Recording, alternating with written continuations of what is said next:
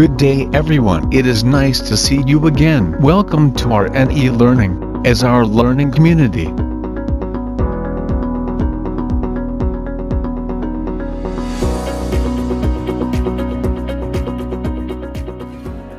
Flood. Disaster preparedness refers to measures taken to prepare for and reduce the effects of disasters, because disasters do happen almost everywhere. Knowing what to do before, during and after a disaster increases your chance of survival, and always remember that disaster preparedness can save lives. Flood. Flood is the rising of water level until it overflows its natural or artificial confines and submerges the surrounding area. Did you know that? On September 2009, Tropical Storm Ondoy brought a month worth of rain, flooding vast areas in Metro Manila and neighboring provinces. Almost 500 people were killed and more than 500 were injured. As part of disaster preparedness, citizens should plan and practice what to do in the event of a flood, in order to properly respond before, during and after a flood. Before a flood, you should know the hazards in your area.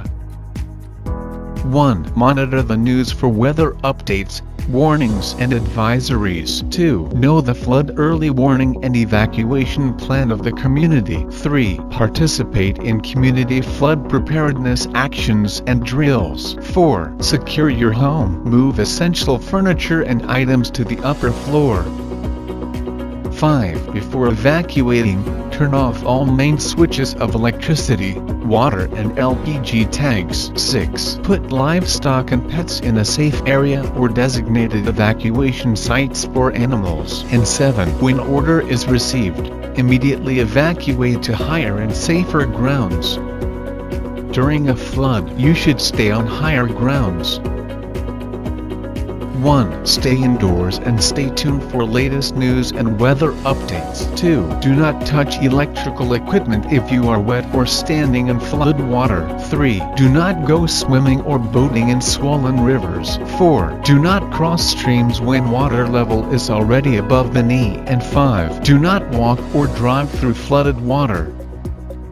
And after a flood, you should stay alert and keep safe. 1. Leave the evacuation area only when authorities say it is safe to return home. 2. Report fallen trees and electric posts to proper authorities. 3. Check for wet or submerged electrical outlets and appliances before turning on electricity.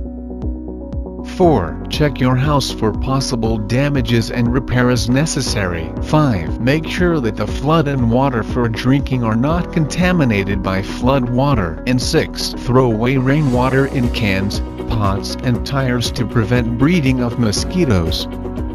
Thank you for listening. This is our e-learning, and special thanks to the Office of Civil Defense of Department of National Defense, Republic of the Philippines and to National Disaster Risk Reduction and Management Council or NDRRMC, providing you a disaster preparedness reminder to be prepared for disaster. Thank you for listening. Have a good day and be safe. Agyamanak.